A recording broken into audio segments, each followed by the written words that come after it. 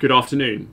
I'm Dr. Ben Britton. This is Introduction to Electron Backscatter Diffraction, Section 6, where I'm going to talk about data analysis and how we interrogate EBSD maps and how we understand the data that has been collected.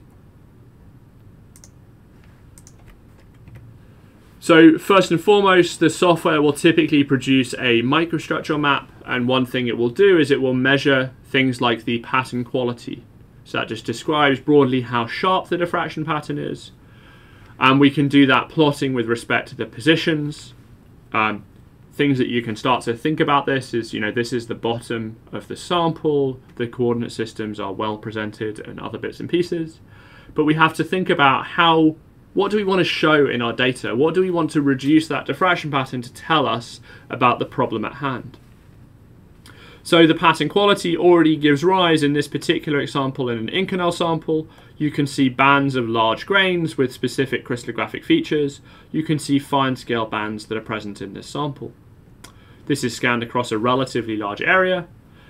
If we look at, for instance, the crystallographic orientations, we'll see these and we'll see how these work, but these are represented based upon inverse pole figure coloring, and there are three coloring maps, the inverse pole figure X, Y, and Z, that will typically be produced. But again, it's what do you want to show in each of these analyses? Specifically, and we'll see in a moment, if you want to show the crystallographic orientations and know the orientation of what this grain is, you actually need two IPF maps to represent the orientation, and we'll see why that matters and why that's important in a bit later. Very specifically, the inverse pole figure says that with respect to the x-axis, the crystal will be presented. If it's red, it will be an 001 direction pointing with respect to the x-axis. So this sort of cartoon gives you some ideas. This is the cartoon with respect to the color map. So effectively, the color map, in this example, the 001 direction is pointing with respect to, and in this case I'm going to show the IPF sort of Z type coloring, so the 100 direction pointing out of plane.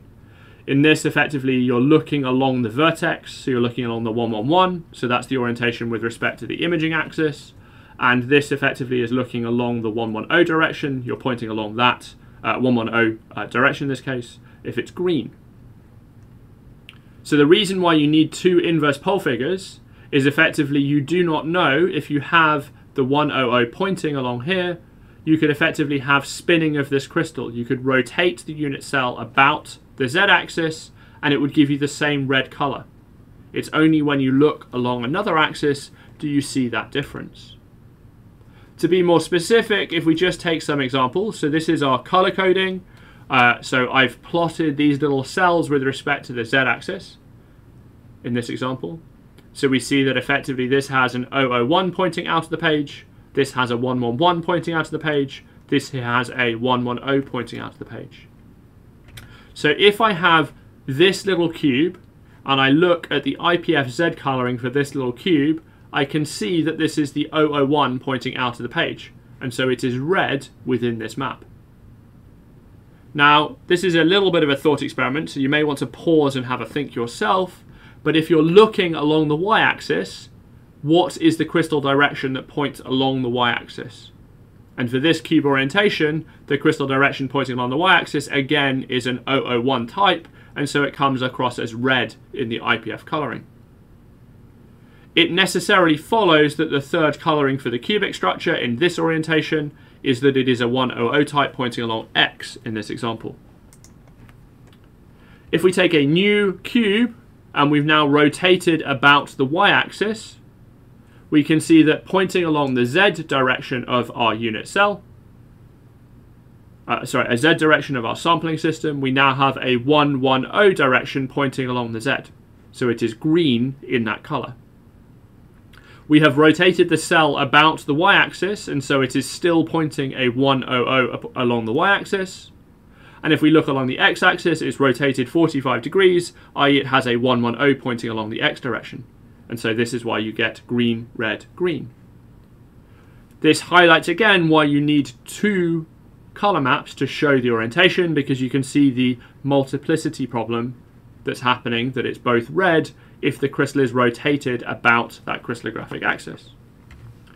If you look at this unit cube, I've now rotated it. So along the z-axis, effectively it has the 1, 1, 1 pole pointing along that, so it's bright blue.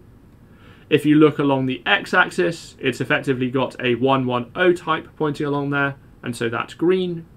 And along the y-axis, it's something in between those two. It's somewhere around here, I think. And so it's this sort of tealy type color for that one. The last color that I show is effectively, so if we look at this example, along Z, it's the 001. Along Y, it's effectively a 110 type. And along X, it's a 110 type.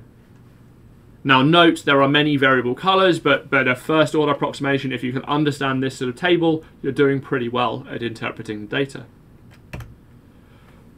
Better ways to view this is to actually look at the crystal orientations, and if you have a relatively sparse map, as shown here, you can see the crystal orientations. Hopefully you can now see that this is a blue map in effectively the z-axis, which shows that the 111 direction is pointing out of page. If we look at specific examples, so we have this sort of purpley grain, so this red grain, this now has the 100 pointing out of page, and you can see it's green in the other two maps, because exactly as suggested beforehand, it has that rotation where 110 points along X and points along Y.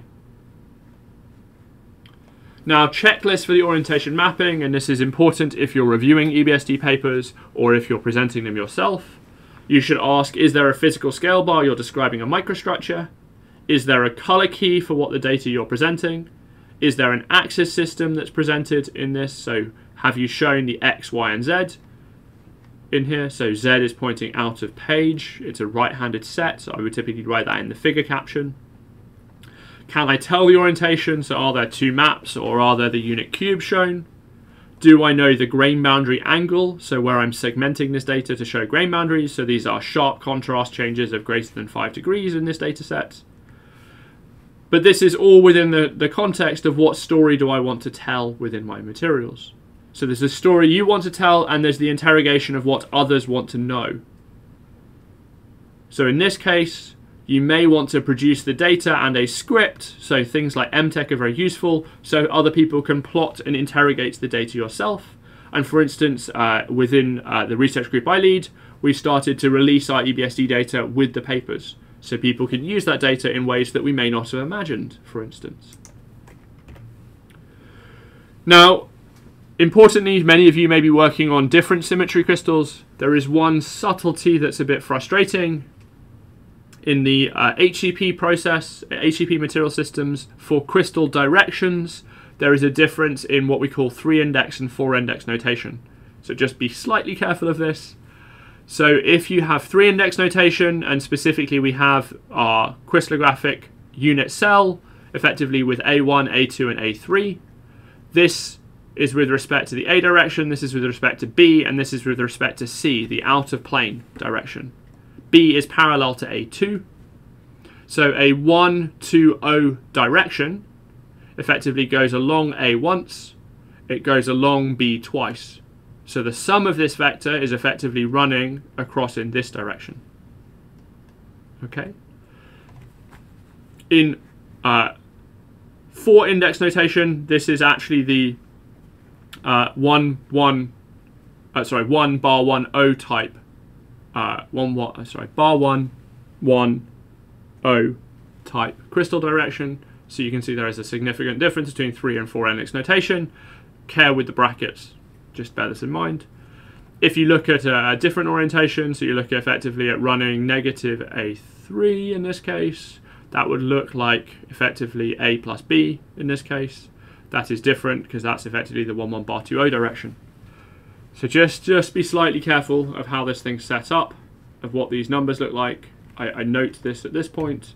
This is important because effectively what it means is when you look and you've got square brackets on the color key, so it's with respect to directions in 3-index notation for an HCP material, the blue is this presentation of crystal with respect to the z-axis, I think in this example. This is effectively the green crystal in here. So just to be slightly careful. Sorry, it's with, yeah. So just be slightly careful of this. 2 IPFs are needed for this, so be slightly careful. We can check this, so here's a color coding of this. So IPF X, this will effectively be an A-type direction, so it's a green color in this. IPF Y, this is effectively an A plus B direction, so it's running in this direction, so it's blue. It's the 1 bar 100 in this. The little bars have disappeared slightly. And the Z-axis, it's the C, it's red. If you rotate this by 90 degrees, it switches these two colors. If you rotate this, so you tilt this crystal, you change that now this IPFX is running along the C-axis, and you've got the other two colors. And this example is then rotating this 90 degrees. You see that you switch the C-axis and move that over. This you can check if you look at some data. So this is then showing, effectively I've plotted the different crystal planes in this example, but I can show consistency that I'm behaving myself with regards to the orientation that's extracted from these points.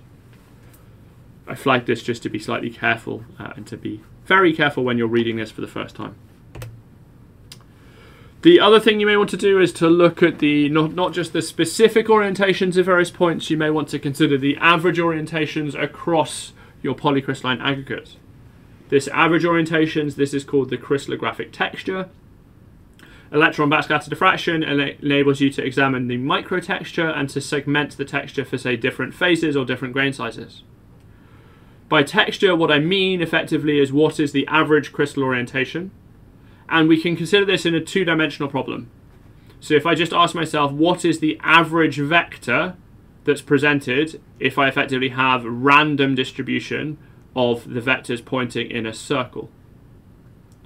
So this would give me a uniform description of the vectors, that effectively I have 1 times uniform for the different inclinations, the angle theta, as moving around this circle.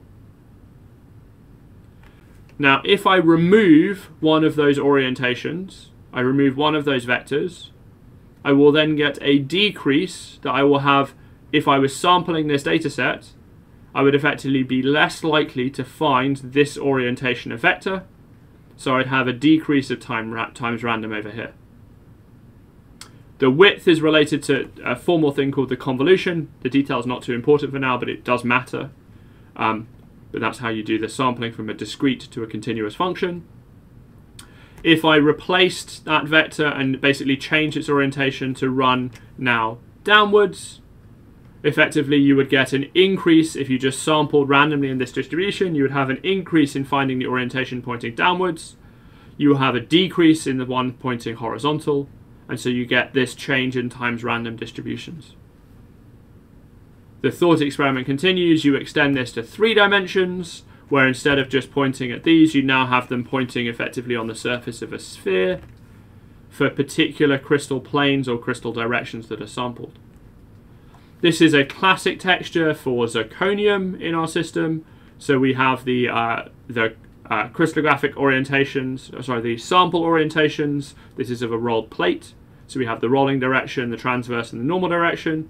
We have the pole figures with respect to the basal planes, with respect to the first and second order prism planes in here.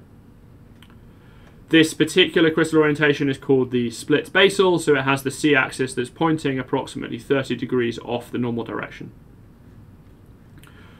We have the times random, so we see there is a greater chance of finding orientations with respect to that. Or specifically, if we looked along TD, there would be a greater chance of seeing, say, blue and green orientations with respect to our crystal direction maps, which is what we see if we look with regards to the IPF TD in this case. We tend to plot textures in pole figure maps with respect to planes. That's because effectively texture can also be measured with X-ray diffraction off crystal planes. In a formalization, I'm not going to worry about it too much, but we formalize, we convolute our discrete measurements into an orientation distribution function. And you've got to be slightly careful in what the convolution half width and the number of grains in your sampling. In order to reliably describe texture, you'll often want to have, say, 10,000 grains. But for statistics, you effectively just need a equi-representation of the points to area. So you can just have effectively 1 point per grain, but they need to be points that are equally spaced across the map. There are some artifacts that happen in EBSD, and so one, for instance, is that if you have a very sharp texture, you can get what are called sort of harmonic fitting issues. These are like related to sort of ringing artifacts in a Fourier transform. They're related functions. So you can see if you have bright spots, you get the symmetric sort of bleeding artifacts off them in this case. The other issue is that there is a sampling problem, that if you do not have a representative number of grains, the question follows with regards to the texture strength and also the convolutional function, how you go from the discrete orientations into the continuous function. There are some just very specific details that are important for texture analysis. The average crystal orientations in 3D is what the texture describes. For different crystal plane representations, you will get the symmetry can be important in terms of how the times random calculations work.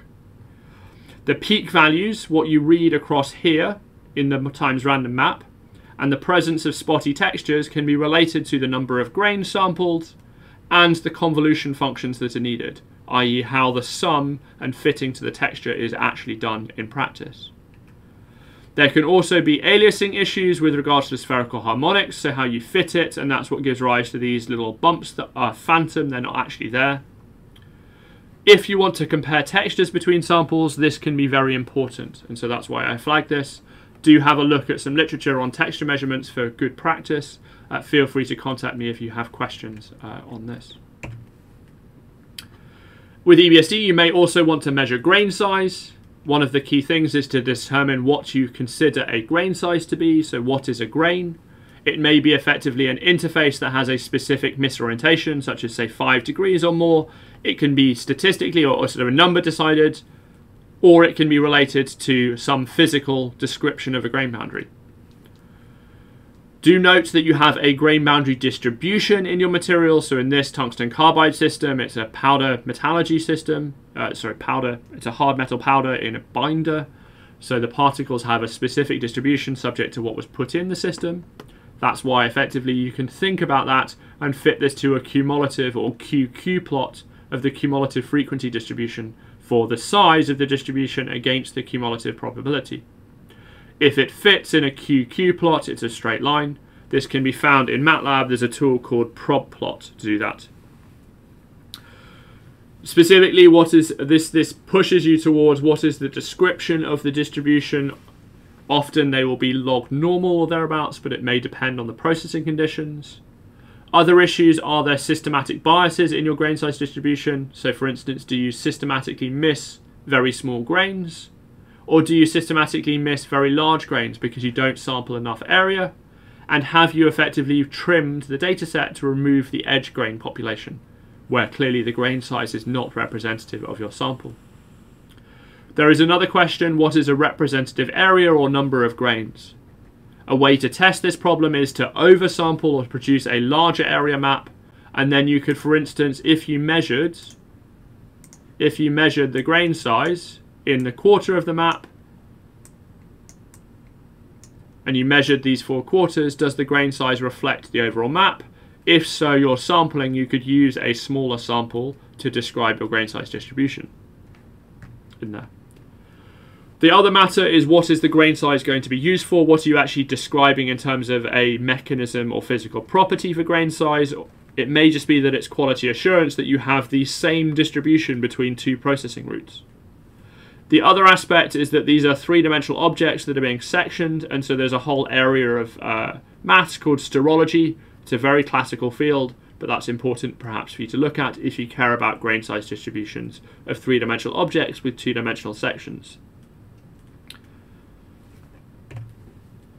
The other mapping stuff is you can get quality metrics, so you can look effectively at pattern quality. So pattern quality in a formalized is written as the sum of the Hough peaks divided by the average Hough intensity. It's a semi-quantitative metric. Low is low quality. It's often poorly normalized in the softwares, and it's related to the sample preparation, the orientation of the individual crystal, and it's also phase dependent. So it's not something you can arbitrarily measure across different experiments.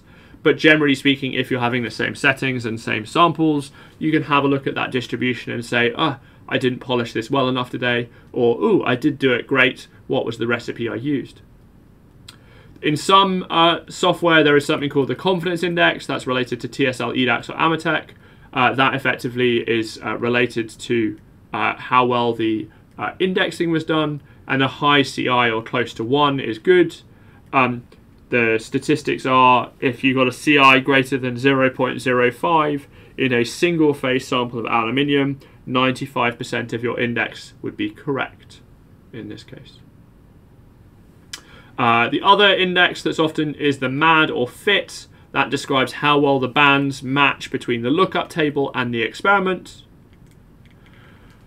That a high number is a poor fit, and so that is a way to reject poor quality data. Often, for instance, if you're matching two phases and doing a phase classification, the best MAD will win. Clearly the MAD is calibration dependent, because if you get the source point position wrong, then the mean angular deviation will systematically vary. And so that's why calibration on a known phase with good diffraction patterns can be important in your experiment.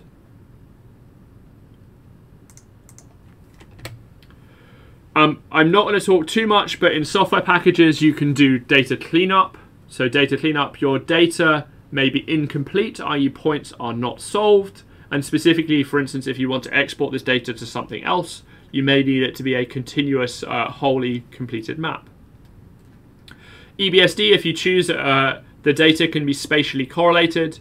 By that I mean, effectively, if you have a misindex point next to or inside a grain, you know it's probably of the same orientation as the neighborhood. So you can effectively fill in the gaps due to a whole range of methods and approaches. There is a whole description of different cleanup methods within MTech in the MTech tutorials. One thing I drive and be very specifically careful about is that there are systematic issues where effectively you can introduce bias, such as you could have systematic misindexing of minor phases, and you can have bias affecting, say, if you do a grain dilation, you can get bias affecting grain size, because the rate of change of perimeter to grain size may change on a grain dilation metric. And so that can give you specific systematic issues in reconstructing data. So be careful and check your cleanup is reproducing truth rather than fabricating something that is just an artifact of the cleanup. Importantly, please report what you have done in your cleanup in your paper or in the appendix, or even better, produce the code that was used to do it. At this point, we can pause. Our next section will be on conducting an EBSD experiment.